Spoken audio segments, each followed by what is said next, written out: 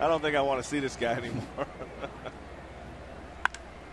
Pierzynski deep to right field, and that is his second career home run against Greinke. And Pierzynski has just beaten up on the Royals this year.